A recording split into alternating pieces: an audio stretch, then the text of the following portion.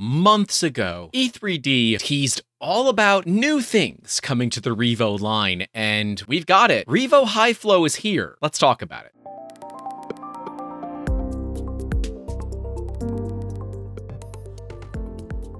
Hey guys, welcome back to the channel. We're gonna be talking all about High Flow Revo today. So if that's your kind of thing, make sure to leave a like and get subscribed. E3D sent over some awesome boxes here that include Bondtech IP. These are the brand new Revo High Flow Nozzles, which, if you're wondering, did they just kind of take a CHT and a Revo and let them do the dirty? Come up with something? Yeah, that's pretty much what we got here. But you might also be saying, well, Grant, it'd be really complicated to do that. And you're right. It is, and it's not done in one piece. Let's take a look at it here. Now, the big thing to note is that one of these is high flow, the other one isn't. So without actually removing the sock, there's not really a good way to tell unless you look for the seam. High Flow Revo is actually a slug that is pressed into a carrier from the Revo system, and this works by enabling this high flow transfer. So we can see the actual slug right here with some chamfered corners, very nice. And we can see that it has what you might consider a bit of an arrow spike or something out of the aerospace industry. And it just all fits in and presses together, creating a multi-channel flow design that we are used to from the Bondtech CHT. E3D decided that it's better to just work with a company than it is to copy them and not bother with IP. It's funny, who knew that you could get a lot done by just asking people rather than just stealing from them? I'm not looking at all the people that have been stealing Chep's Filament Friday bed leveler. No, I'm not pissed off about that at all. Sorry, but we're not gonna turn that into a video. And so you might be asking yourself, well, how did E3D do this with the Bondtech patents? Well, E3D licensed it from Bondtech. There will be a future blog post coming out from Claire detailing their working together with Bondtech and the intellectual property surrounding the CHT nozzle, so stay tuned for that because we're definitely going to cover it. I like this idea of having high flow, and I even more like the idea of companies working together and not just keeping intellectual property from helping out a community as a whole. But we can see that as the filament comes in, it goes and splits into multi-channel. Now, for High Flow Revo, it seems to vary on what size everything is, and I'm assuming that these are just other prototypes for how many of these parts end up in there, but looks like somewhere between 4 and 5 actual holes meet up to create this system. And you might be asking yourself, well, Grant, why do we have to split the filament up anyways? Because if you notice, the filament actually gets split up into these individual chambers. That is because when you're running high flow, you have to do this. There's really no way to get the heat all inside of that filament, and if you're not splitting it up, you have to run such high temperatures that this really becomes a monumental pain in the keister to get done. Really, high flow comes down to either increasing melt zone or basically increasing the surface area that you can melt filament on. With Super Volcano, which was E3D's previous way of giving you really high flow, while it worked great, it was such a long system that barely even striking your part could cause your entire heat break to completely shatter if it was something like titanium. And that's not good for printing. But if you were running a machine where you needed really high flow, it was great. Just run lots of Z-hops so you don't end up hurting yourself. With E3D's explorative R&D, they studied how geometry and thermal transfer combine to provide a flow rate. It's one thing to work out what the perfect geometry would look like, but successfully manufacturing that geometry is another thing entirely. To achieve this, they've balanced several trade-offs with fluid dynamics, thermal transfer, manufacturability, and practicality of assembly. That is from E3D themselves. Their solution combines ease of manufacturability and affordability. Now, these nozzles are not cheap, but when you look at other options out there, high flow is a pretty good option. Now, you're not going to get any hardened capability, so you're not going to be running something like a Basel nozzle. And shout out to all the Basel fans that came and brigaded the comments in our last video. Thank you guys for remaining civil, but I'm like, oh god, it's going to get bad, but it didn't, so thanks. You guys are super cool. This is about half the price of a Basel. The thing with the Basel is it's tungsten carbide and makes it abrasion resistant. This, however, is not. This system to run high flow through a nozzle by basically breaking the filament up is nothing new, and in fact, there have been ways around the Bondtech patent. But I tip my hat to E3D for licensing it rather than doing what other companies have done. Things like finding the exact way to get around it without causing problems, like Basel did, or like the Chinese manufacturers of the CHT clones have done. They use a 3mm nozzle and they put a slug in it that splits the nozzle into 3 pieces. And as Stefan of CNC Kitchen found out, it actually works as good, if not better, than a regular CHT. But now that CHTs are also available in your hardened materials, there become other options. But if you transferred over to the Revo ecosystem, you can't use any of those nozzles because they're not compatible. And that would be one of the downsides of the Revo system, is you're stuck with E3D nozzles. But with that being said, E3D has actually kept these nozzles relatively affordable given the technology and effort that went into making them. At about $40 a piece, while they're not cheap, these will enable you to run high flow materials. And if you are looking to play on the fringe end and want to do it with E3D's Revo system, this is how you start. But something to note here is, unlike the Bondtech CHT, which is just basically drilled to get those holes, this is a 2-piece system. And that 2-piece system has some fun challenges involved in it. One of those being, well, how do you keep the 2 pieces from separating? Now, E3D's engineers have assured me that there really isn't a way to separate these pieces, and they're using some hardcore engineering to make it happen, but hydraulics are kind of an interesting challenge, and I will be curious to see if some really high power extruders might be able to push their way through. But for right now, we've tested them a little bit, and they're pretty darn good. We actually got our hands on them at the Rocky Mountain Rep Rap Fest, or at least the 0.4mm variant, and the all-new 60-watt heater core that we see. And it looks like a regular heater core, but it has 60 watts on it. And it's nice because that means if you already have the Revo ecosystem and you would like to add high flow Revo above a 0.8, you should look at getting a bigger heater. That way you can run faster temperatures.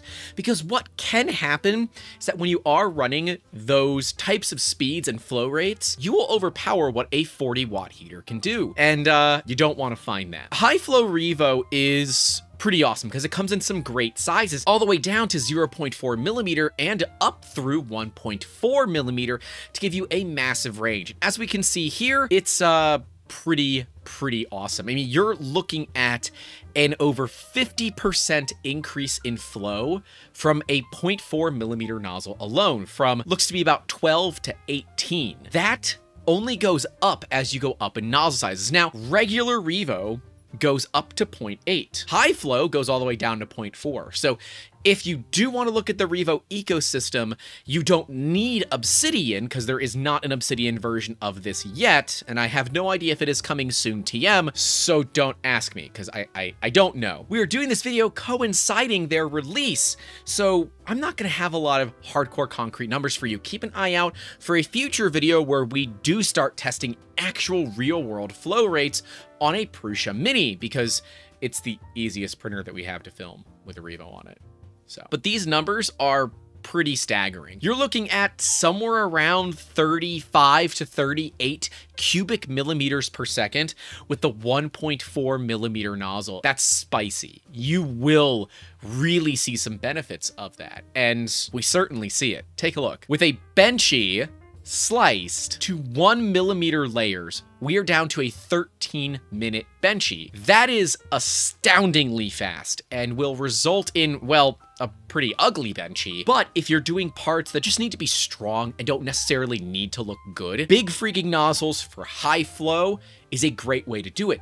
But if you're just looking to print faster, the 0.4mm high flow will see a significant bump in print speed, or something like a Prusa Mini running relatively fast settings. And we will actually be providing all of these profiles to our Patreon. So if you're a member of our Patreon, keep an eye out. These profiles are on their way to you. So for something like a 0.8mm nozzle, which to me is kind of on that edge of, I still want some quality, but still really want to run fast. On a Benchy, you don't see a lot of difference. It's about a 1-minute difference. And a lot of that comes down to, one, accelerations that we can run on a Prusa Mini. You can't run these things too fast. The kinematics just don't allow for it. But on top of that, the Benchy has a lot of fine detail that your minimum layer time is going to come and bite you in the butt for. When we move over to something like just a straight box, or even further, a cylinder that the thing can just move in a circle. Cylinder is more like the exact perfect that you would be looking for something like this, because there's no start and stops for corners. We have a 14-minute cylinder. It's a relatively small cylinder, 40 by 40 by 35.5 or so. When we cut that volumetric flow rate back down to 18, which is where the non-high flow goes, we go from 14 minutes to 18, an increase of over 20%. That's a big deal. And this only gets worse when you start looking at bigger parts. So here's another example, the vase mode rose. Link to that in the description so you guys can take a look at it. This thing is an hour and 15 minutes with your standard 0.8 millimeter nozzle limited to about 18 cubic millimeters a second. When we go up to 28 cubic millimeters a second, which is where high flow should generally land us, we go from an hour and 15 minutes down to an hour and 2. That is a 13-minute savings. That's a lot of time that you're saving here, because again, that is over 20%. That is a lot of time, especially when you're running something like a production environment, and this should viably have no difference in the way that something looks. There's a huge benefit to this. So I'd love to know, what models would you guys like to see in the all-new Revo High Flow? We have a 0.4, a 0.8, a 1 millimeter, and a 1.4. So let me know what you guys would like to see, because I'd love to run them. But of course, remember, no obsidian, so no hardened materials at this time. That would be really cool if we could get a diamond version of this, because now that they have a slug system where it's an insert, there's no reason you couldn't do something that's high flow. I'm most interested to see what this Benchy looks like, so let's go run some high flow models.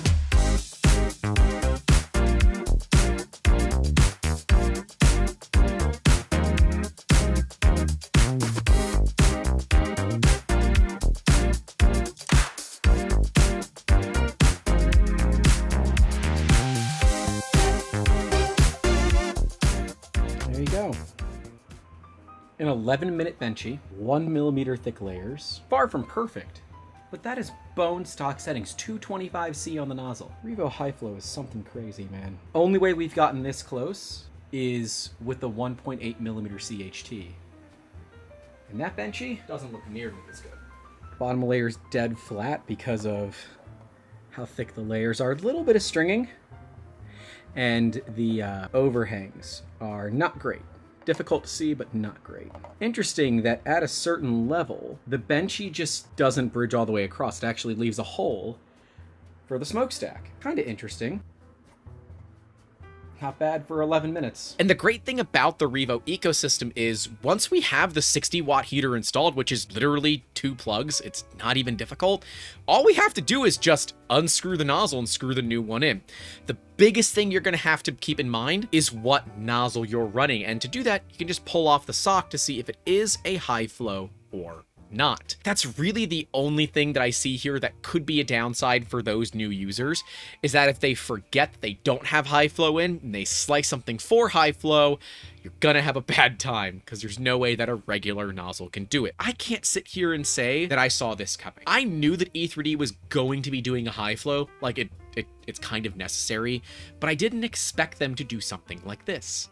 I expected them to just extend the heater core.